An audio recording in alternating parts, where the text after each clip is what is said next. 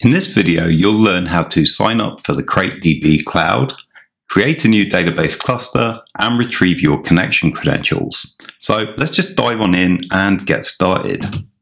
We're going to begin here at the CrateDB website. So take your browser to cratedb.com, and then you're going to click on this Get Started button in the top right. And we want to go with the CrateDB Cloud option today.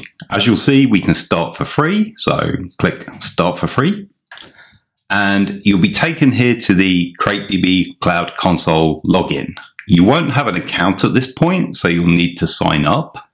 You can choose to sign up with one of the social services, so GitHub, Google, or Microsoft, or you can just pick a username and a password.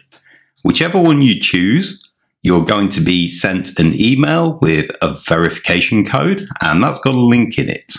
Once you receive that email, click the link and you'll come back to the Cloud console. As you can see here, I'm now signed in, and the first thing we need to do when we're a new user is create an organization.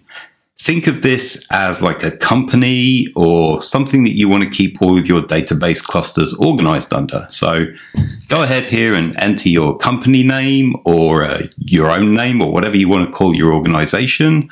I'm going to call mine CrateDB as that's where I work, and I'm going to click Create Organization. So as you can see, that's happened. We've now created an organization. It's like a holding container for clusters, and there are no clusters in it at the moment. So the next thing we want to do is go ahead and deploy a cluster. So we'll click the button there. And here we get some choices. So for production, we might want to vary